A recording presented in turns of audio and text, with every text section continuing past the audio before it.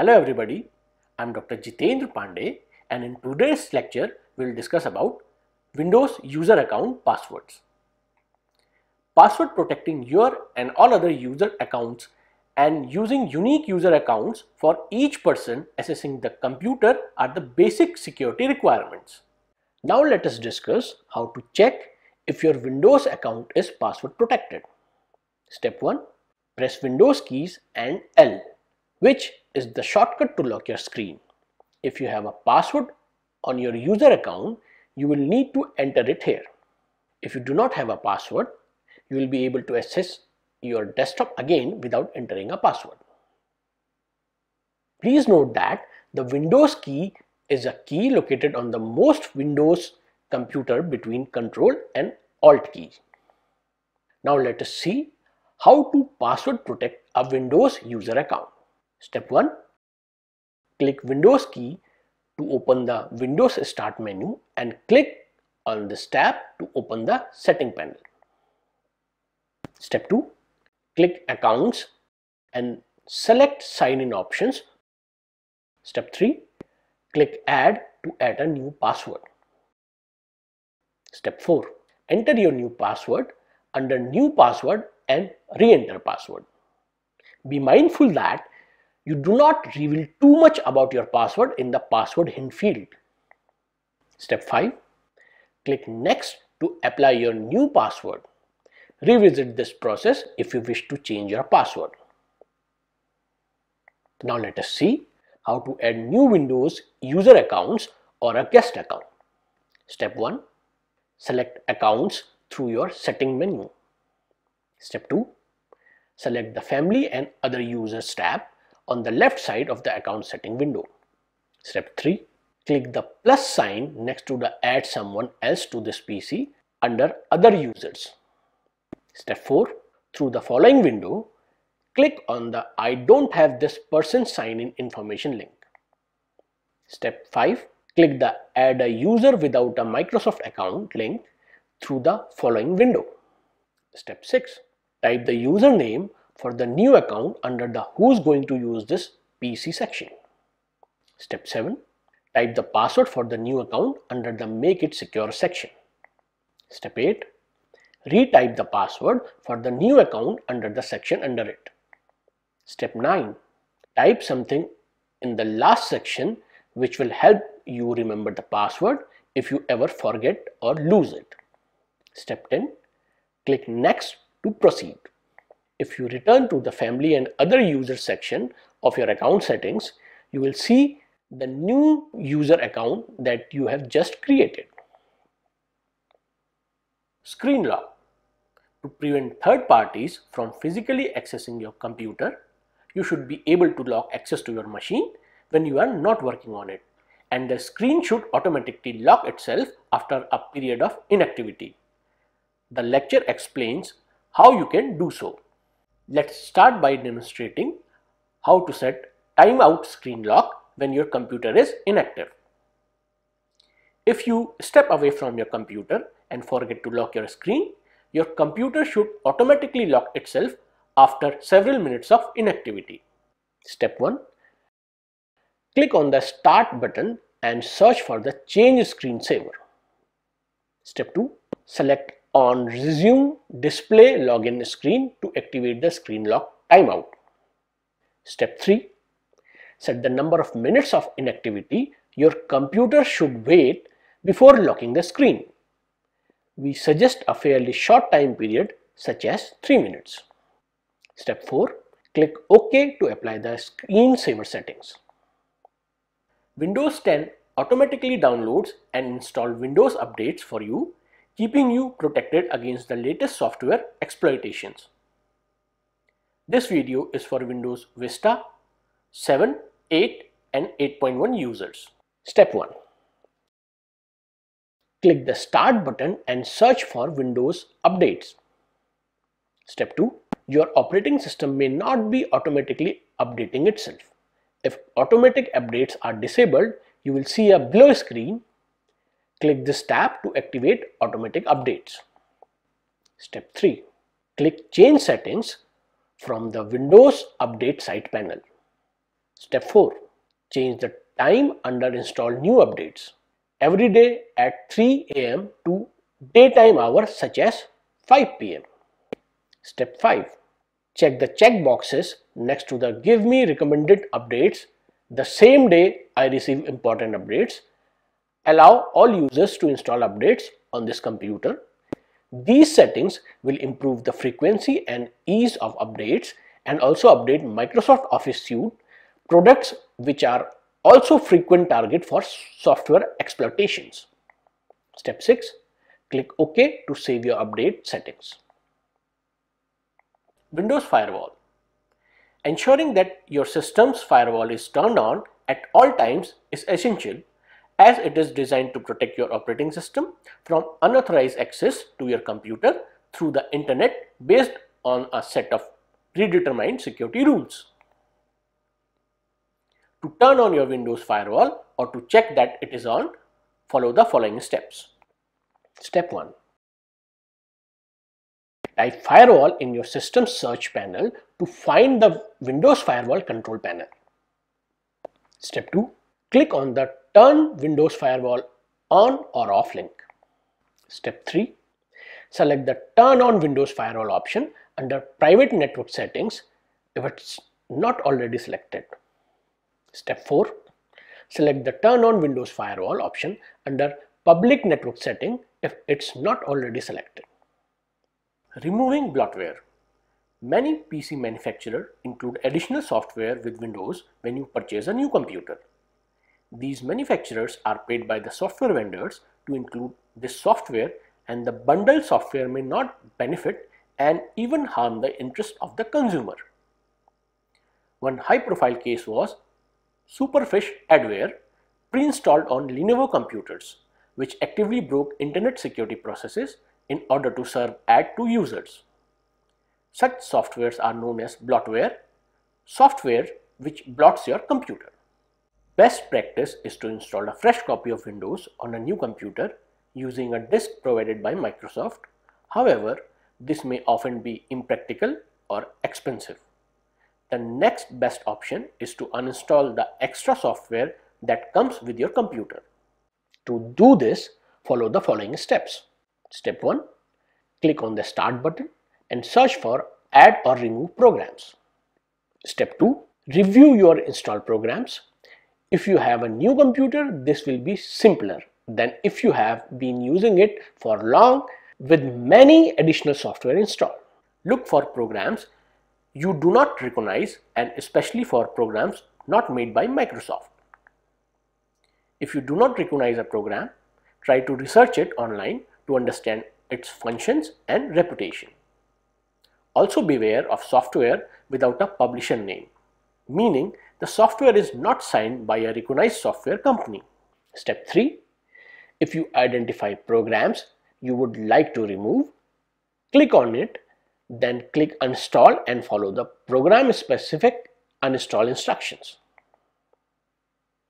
Now we'll see how to avoid malwares on Windows. The Microsoft Windows operating system includes Smart Screen, which is designed to protect users from malware and phishing attacks by scanning URLs accessed by the user against a blacklist of websites containing known threats. To configure a Smart Screen, follow the following steps. Step 1. Type Control Panel in your System search panel on the bottom of the screen. Click on it to open Control Panel. Step 2. Click System and Security and then Security and Maintenance to open window below. In this window, click the Change Windows Smart Screen Settings link on the left side of the window.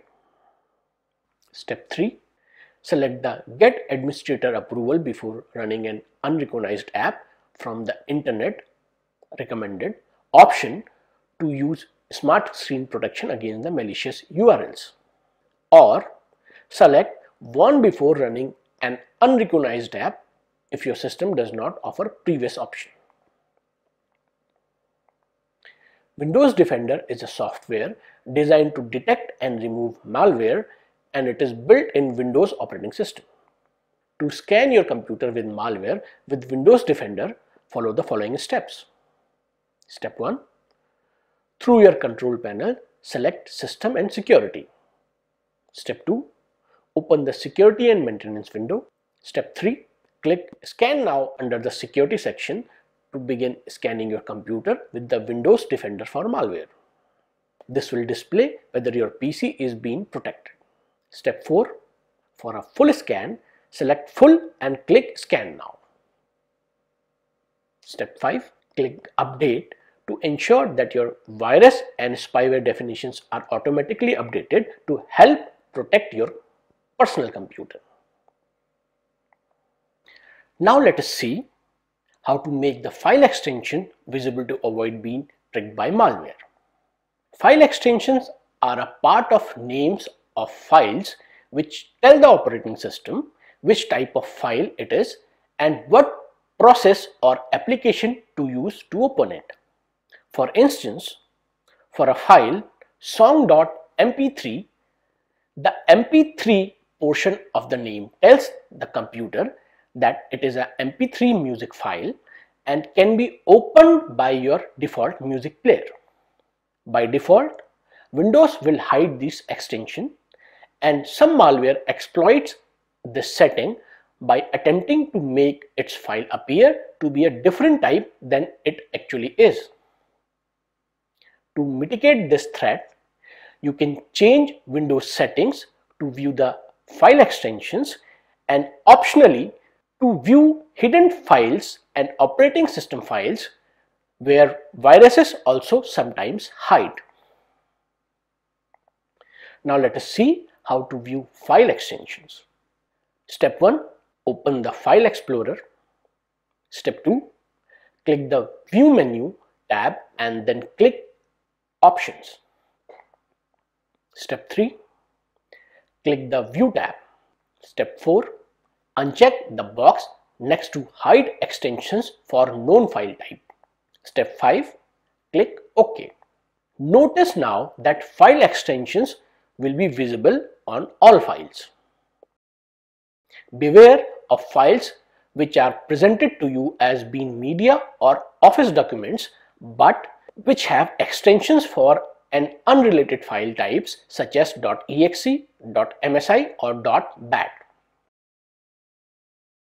Now let us see how to view hidden and operating system files. Step 1. Open the File Explorer. Step 2. Click the View menu tab and then click Options. Step 3. Click the View tab. Step 4. Select the option Show Hidden Files, Folders and Drives and uncheck the box next to Hide Protected Operating System Files recommended. You will see a warning window. Step 5. Click Yes. Windows operating system files will now be visible and should not be tampered with. However, if you see unusual hidden files in your personal documents and removable drives, you may be viewing malware. Step 6. Click OK. Now let us discuss how to disable autoplay to protect against malware. By default, Windows enable autoplay, a feature where plugged in removable media like USB drives or devices are examined and based on their contents such as pictures, music or video files, an appropriate application to play or display the content is launched. Step 1. Click the Start button and search for autoplay. Step 2. Turn off Use autoplay for all media and devices. Now let us discuss how to protect Windows using full disk encryption with BitLocker. Having a password to log in to your Windows computer account is good first step but not enough to protect the files stored on this account. An attacker with physical access to the computer can read user files unless they are encrypted. BitLocker is a built-in full disk encryption software offered by Microsoft in Windows 7 Enterprises, Windows 8 Professional and most versions of Windows 10 excluding home version. BitLocker can encrypt entire system disk of a computer, additional hard disks or partitions, and removable storage media. It is important to note that the following steps will help you to encrypt your files. Without the correct password, there will be no way to recover those files. Make a secure backup of your files before encrypting the files. Follow the following steps mindfully. Maintain a copy of your recovery key in a safe location. Follow the following steps mindfully. Maintain a copy of your recovery key in a safe location. Step 1. Open this PC in the File Explorer. Right-click your local disk and click Turn BitLocker On. If you cannot find Turn BitLocker On in the menu above, maybe you are using a version of Windows which does not offer BitLocker. Consider upgrading your copy of Windows. In this example, we assume that your Windows operating system is installed on drive C. Step 2. You can choose how will you unlock your disk when starting a computer. You can use a password or you can unlock the disk with USB that you will prepare. In this guide, we will use a password. Click Enter a password. If you have a TPM chip in your computer, you may have more options available to choose from in this step. Each offers different protection opportunities. For example, when you use a USB flash drive option, you can limit access to your information to people who have two-factor of authentication. They have this specific USB or its copy and know the password to log in to your account. Step 3. Enter a strong password for BitLocker encryption. If you use multiple languages in your computer and encounter password errors in following steps, try using English language input method. Step 4. In this step, you can back up an encryption recovery key which can be used to open your files or decrypt them without knowing your password. It is important to store a copy of your recovery key in a secure place. You may wish to use more than one of the methods available to you. Note that saving your recovery key to your Microsoft account may compromise the security of the key. However, it offers advantages in case of losing backup key files. In this example, we will assume that you can save the file to a separate USB drive and protect this device. Insert a USB flash drive in your computer and click Save to a USB flash drive. Step 5. Select Encrypt your entire drive and click Next. Step 6. Select New Encryption Mode. In case you encrypting external drive, select the other option. Step 7. Before encryption starts, you need to try that BitLocker settings will work on your computer. Leave Run BitLocker System checked and click Continue. Step 8. Restart your computer. Step 9. After your computer restarts, enter the password to unlock your disk and press Enter. Step 10. If you enter correct password, your computer will start as before. Log in to your account. Double-click small BitLocker icon in the system tray to check the status of your drive encryption. Step 11. Allow time for the encryption process to complete. Congratulations! You have encrypted your whole system drive. In case of error, this device can't use a trusted platform module. If you encountered an error message saying this device can't use a trusted platform module as shown in the figure, it means that your computer does not have a trusted platform module chip that is used for encryption. However, with a same configuration adjustment described below, BitLocker can still be used on computers without a TPM chip. Step 1. Press Start. Type gpedit.msc and press Enter. In the new window open, double click, local group policy editor, computer configuration, administrative templates, Windows components, BitLocker drive encryption, operating system drives. Step 2. Then in the right hand panel of this window, double click require additional authentication and startup to open new window. Note that there is also an option called require additional authentication and startup. Ensure that you are editing right option. Step 3. Select enabled and then click OK. Step 4.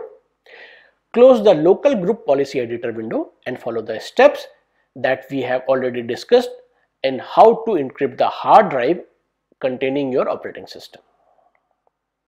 Alternatives to BitLocker. Since BitLocker is a closed source program, its security cannot be independently verified. Additionally, in some versions of Windows 10, Microsoft forces users to backup encryption recovery keys to the Microsoft Online account, which may compromise security of its key. Open source full disk encryption alternatives exist for Windows such as VReCrypt and Descryptor. Both offers full system disk encryption. There are programs which can encrypt specific files or folders on your computer, such that shown on your screen. I hope these tips are useful for you. Thank you very much.